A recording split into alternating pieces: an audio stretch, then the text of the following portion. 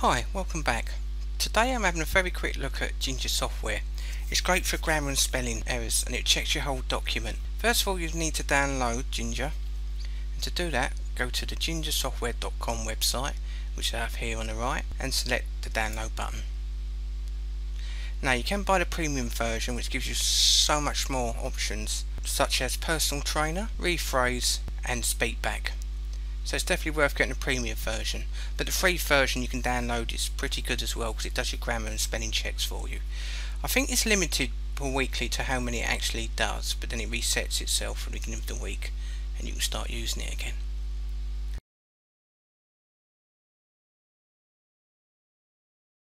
So let's have a quick look at it. So once you've downloaded it, it will then install a plugin into Word. I'm using Word 2013 here on the PC. And you see the right hand corner I now have the add-in, which is the Ginger spell checker add-in.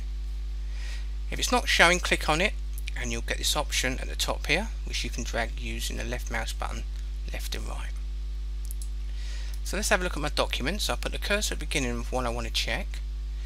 Now have a quick look down there. Word hasn't picked up any error spellings or anything there. It's got one down the bottom there, want, but that's all I can see. So I want to click the grammar button with a left click and see what happens. As you can see, it's checking it and it's found an error and it's given me an alternative. So if I go to the top here, you can see you can collapse parts of, so there is a grammar problem there with off with two F's. So it's given me the alternative. Now if I actually click on the off here, it will then give me another option. Because they both sound phonetically the same, it'll give you a context of how to use that word in a certain sentence, as you can see there. So really worth doing. So that's definitely an error. So I'm going to left click approve. It will then approve in the document and carry on checking. And again you can see another grammar error there that Word didn't pick up. This time with were. So again, if I want to, I can left click on were and then it gives me the context of how to use that word. Because sometimes when you use phonetic words like where, off, in practice, they all sound phonetically the same but they have different meanings. It can be quite confusing. So this grammar check is really helpful. So again, if I'm happy with that, I'll select left click on approve and then it will carry on checking the rest of my document. As I say, it's limited to so many checks. I'm not sure how many.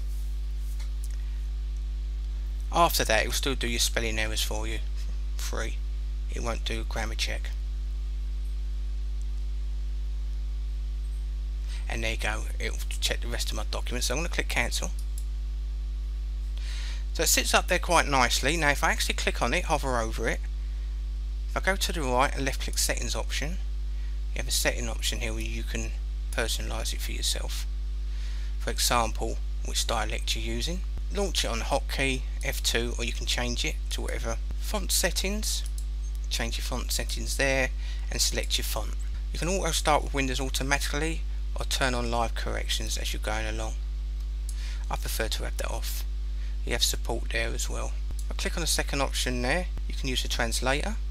Third option has a dictionary, company, and it gives you a synonym for company. Then you can choose which one you want by ticking on it. You can add new words to your dictionary, and you also have the tutorial that you can watch as well, which I'm going to click skip.